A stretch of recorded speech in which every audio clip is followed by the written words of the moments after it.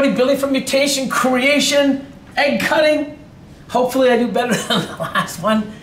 I'm gonna let you go first this time, but even when I let him go first, you know, and I still get the odds. Did I say that right? Did I hear that? Yeah. Beep. Can't win, man, but it's okay.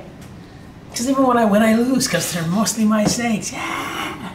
So, yeah. So before we get into this, huge shout out, Modern Dinos. Dinos. Waiting for one of people to correct me. I'm trying to see other. Yeah. Jaffe on the camera. A lion's busy cleaning. Yeah. Slacking on the back. No. Literally. No. Literally slacking on the back. Kryptonic pythons. Kryptonic, Ontario. Canada, Canadian boy. Not slacking on the back. He's going against the grain. So, double het Hypo Lav to double het Hypo Lav. 1 in 16 to hit the Hypo Lav. So hopefully we hit some Hypo 66% Lavs and some Lav 66% at Hypos. Everything else when we miss are going to be 66% double hets. And if you guys or wholesale. You can call them AKA wholesale animals. Yeah. But if you guys are wondering what the visual looks like. That's what we can say. So we don't have it with us. It's in the back. But what we're going to do is we're going to get a lion to put a picture of it, and you'll see what an adult, because I do have an adult, it's pretty awesome looking, Hypo Lav. You don't see many of them. Nope. So many people message me like, I heard you have a Hypo Lav. I've never seen one. Can you send it? I'm like, wow, it's pretty cool. So hopefully we hit more. And this is clutch 145, 6 eggs, which means 3 each. You're up, because you can go first. I'll let you pick the destiny. So Hypo Lav. I don't know, he hasn't said anything. I'll let Jackie say it. No. This one's gonna be a hypo.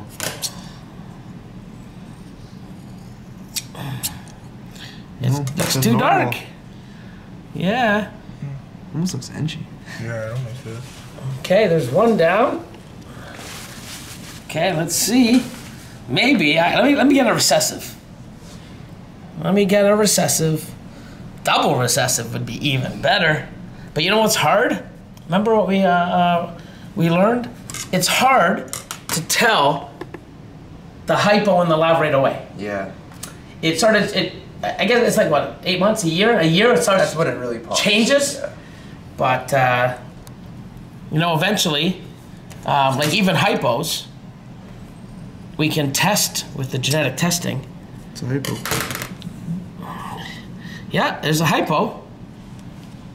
And he's winning for 3-0. Hypo, 66% lav.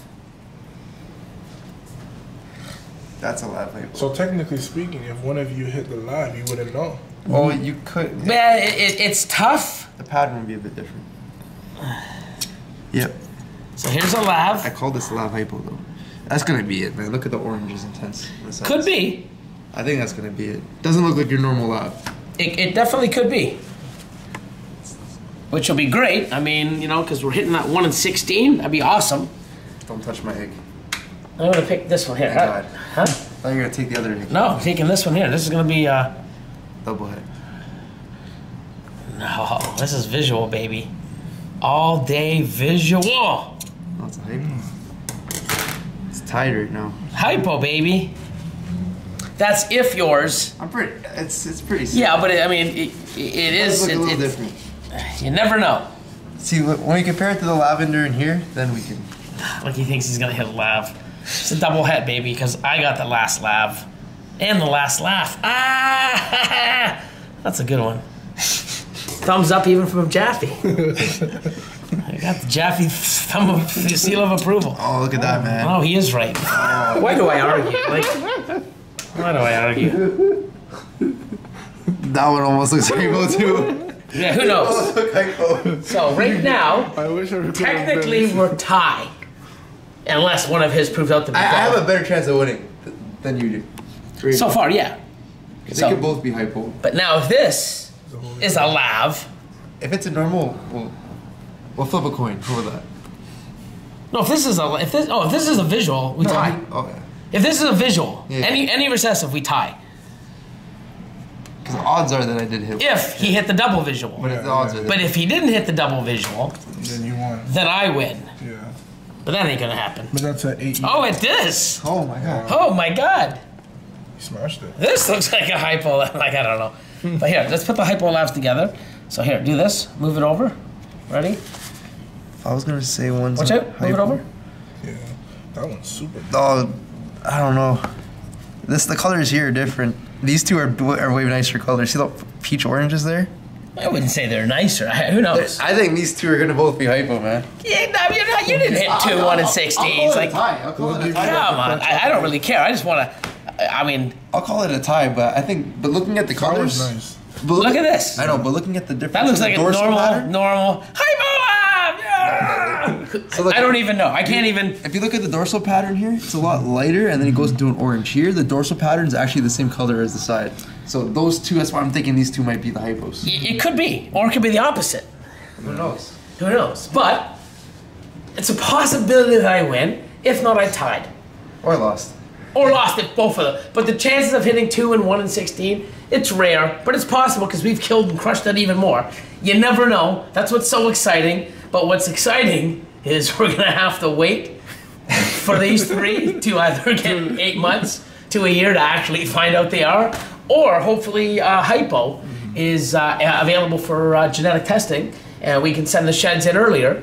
But Update next year. But also, if they're hypo, we should be able to, and I don't know if people know this, but when you have a hypo female, or a hypo male, Hypo snake. Hypo snake, Ball python. at least for ball python, if you take the shed, okay, but on some animals like ivories or blue-eyed lucies, Or albinos. white snakes, you can't really see, but anything that's hypo, when they shed, there will be no pattern of the animal on the shed. So Pattern on the shed. A pattern on the shed. So back in the day, I had bumblebees and hypo bumblebees, which was called the humblebee. There was honeybee with the honey spider, Yeah. or the hypo spider, and then the hypo bumblebee was called the humblebee. I had that way back in like 2010, 2011. I bred it, and then when I was seeing them, I'm like, I don't know, is this spider? I don't know, because I was so excited. And then you could see the color, but back then I wasn't that great at IDing stuff, especially right out of the egg. So you would get the shed, and you could see the spider lines in the shed, so you knew it wasn't hypo. And the ones that were hypo, you'd look and it was just a clear shed. You wouldn't see that's the spider lines throughout the pattern. So that's it. Hopefully.